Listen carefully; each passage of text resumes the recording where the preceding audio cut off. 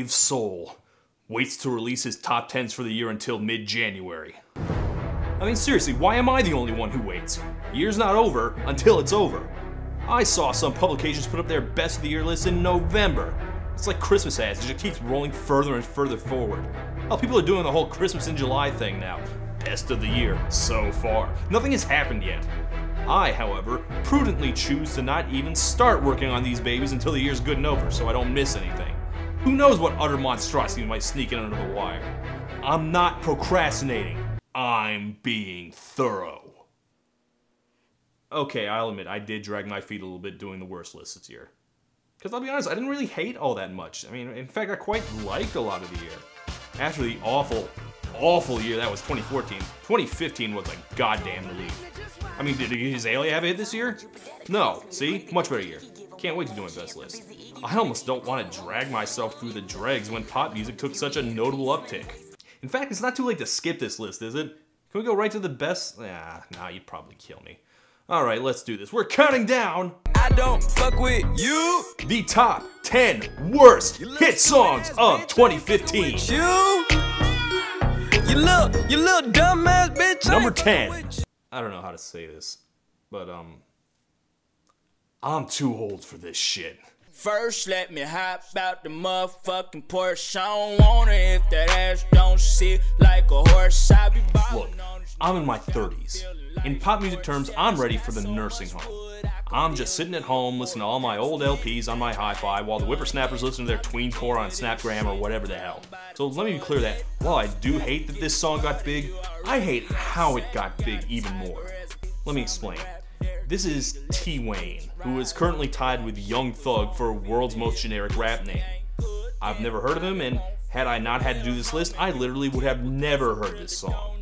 I don't know that anyone really has heard this song. It didn't seem to get any radio play or sell any records. It got famous the same way that Harlem Shake did. It was a soundtrack for a stupid meme. Except that Harlem Shake at least was tied to something weird enough that I get why it went viral. This got big off a meme not funny enough to mention that spread entirely through Vines, which you might recall are 6 seconds long. Most people who have heard this song only know the first couple lines. This is, without exaggeration, the stupidest way anyone has ever gotten a hit song. The idea that someone got famous off of Vines infuriates me. And I'm famous on YouTube! Toilet seat ass nigga, man, I swear you getting peed on. And it's very clear that there is absolutely no way this song would get big on the merits of it being an actual song, because it isn't. And it's basically just a demo. There's no chorus, it's just him rapping about how great he is, which he is demonstrably not. Got a tiger as a pet, I just took him to the vet. Homie, Turns out my tiger has lymphoma. It's very sad.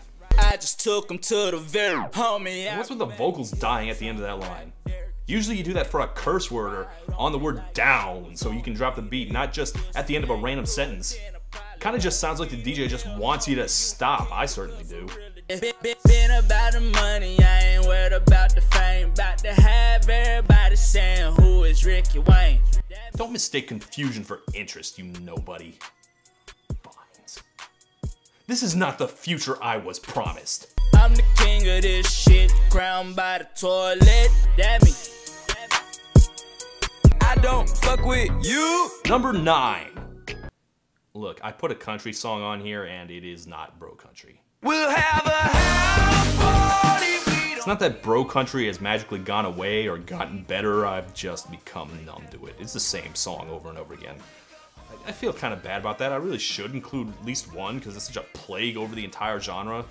And instead the song I picked is sung by women. I got a girl crush. Hate to admit it, but I heard about the controversy over this song long before I ever actually listened to it. Country song about lesbians, huh? Well, that's gutsy. I'm impressed. Can't wait to hear it. I got a girl crush. This is weirdly somber for a song about lesbian curiosity. I wanna taste her lips, yeah, 'cause they taste like you. What? Oh, you've gotta be shitting me. I want her long blonde hair. I want her magic touch, yeah, 'cause maybe then you they could make a song about girl on girl that was more horseshit than I Kissed a Girl. But Little Big Town pulled it off. I wanna kiss a girl because I'm so into a guy. What the hell is this? The way that she's pulling you in. The more I hear this song, the more it makes my skin crawl. It promises one thing, then pusses out because it doesn't want to be actually edgy. Although of course even that much was too edgy for some. But even without the cop-out, tee-hee, just kidding, no homo, I have absolutely no idea what purpose this serves. I'd call it just a tease, except it's too mopey to be hot. I'd call it a song about sexual confusion, except it focuses so much on the bait and switch. I'd call it a joke song, except it's so serious. Whatever it is, it's complete and thorough bullshit. I got a girl crush. Girl crush, are you serious? That's like finding out at the end of Jimmy Buffett's Cheeseburger in Paradise that it was made out of tofu. Look, like boys, like girls, whatever, just don't lie to me. It ain't slowing down. I don't fuck with you. Number 8. You a stupid how? You a stupid how? You a stupid how? You a stupid how? Yeah, look at that dislike bar. Wow. I never minded this song. See, these are the songs by Nicki Minaj I dislike. The pop stuff, the sellout stuff. I've never hated the Nicki songs that people tell me to hate. Stupid Ho, didn't hate it. Anaconda, I like that song more and more. When she's doing her pure hip-hop shtick, I think she's, normally she's untouchable. So it really, really pains me to say that I finally managed to find a Nicki Minaj rap song that I couldn't justify even the tiniest bit. Nothing but real niggas only. Bad bitches only. Rich niggas only. To be fair, this is more of a Young Money group joint, so there's plenty of blame to go around. But I usually thought Nicki was good enough to not let Young Money drag her down with them. I didn't even think her verse on Bedrock was that bad. And I just be coming off the top asbestos. Okay, maybe it was, but this is so much worse. Hoes couldn't test me, even if the name was Pop Quiz. I mean, first off, the beat is absolutely terrible, and the hook is sung by Chris Brown, which, this is all you need to know there. I keep trying to wash my hands of Chris Brown, and he just keeps showing back up like a herpes virus. And it starts off so well. Never fucked Wayne, I never fucked Drake. All my life, man, fuck's sake. That's right, you sexist. What kind of girl do you think she is? If I did, I'd menage with him and let him eat my ass like a cupcake. My man fool, he just Or not. I don't duck nobody but tape. Yeah, that was a setup for a punchline on duct tape. Normally you shouldn't have to clarify things like that, but yeah, it's a good thing she did, because I wouldn't have realized I was supposed to be a punchline otherwise. I mean, I know we all love a good duct tape joke, but that one wasn't really a knee slapper. Dinner with my man on a G5 is my idea of an update. And that was the good rapper, it's only downhill from here. I never fuck Nicki cause she got a man, but when that's over, then I'm first in line, and the other day... Yeah, you keep telling yourself that, Drake. LA traffic had the city slow. She was sitting down on that big butt, but I was still staring at the titties, though. Yeah. Oh my God, Drake. You wonder why your ex doesn't call you on your cell phone anymore? Shut up, shut up. Oh, and let's not forget genetically modified Gila monster Lil Wayne. I never fucked Nick and that's fucked up. If I did fuck, she be fucked up. Whoever is hitting ain't hitting it right, cause she act like she need dick in her life. Oh my God, Nicki, why do you put up with this idiot? Shouldn't he be off fighting Captain Kirk or something? What do you even get out of being associated with Young Money anymore? Just cut him loose, Nicki. They're making you dumber. I don't fuck with you. Number 7. I just wanna look good for you, good for you. I just wanna look. Is anyone else creeped out by this? I mean, she still looks like she's 10. Anyway. Look, I have no real idea why Selena Gomez even exists in pop culture. I'm not sure what she offers to anyone except those weird dudes who are creepily invested in watching Disney princesses become legal.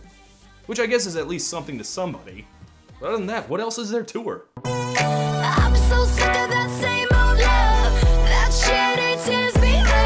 I'm so sick of that. Well, I'm so sick of that same old Selena Gomez song. So, breathe in. Take away your things and go. See, this is why I wait to make these lists until January when no one cares anymore. If I hadn't, this wouldn't have made it onto the list. Of course, no one cares about this song either, so I'm probably not going to get credit for that. I doubt this made anyone else's list, but from the first second I heard it, I totally, utterly hated it. Like, this isn't even a sexy song, so what's the point? It's not like she has much of a singing voice or a personality. I'm not a fan of Miley Cyrus, but you know, Miley Cyrus has a vision. Miley Cyrus wants to be there.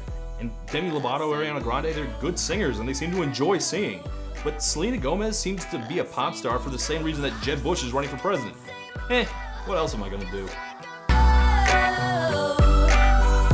By the way, it's worth noting that this was written by Charlie XCX, aka the good Selena Gomez, which is how you know this song is gonna be bad.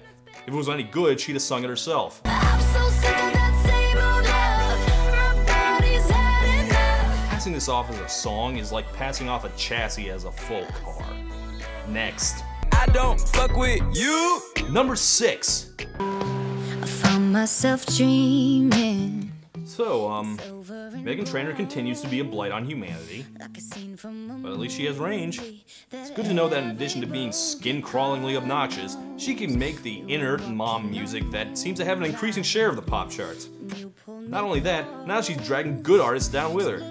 John Legend used to be interesting, I swear to God. So I'm gonna love you like I'm gonna lose you. This isn't on the list, I just don't have much more to say about the other one.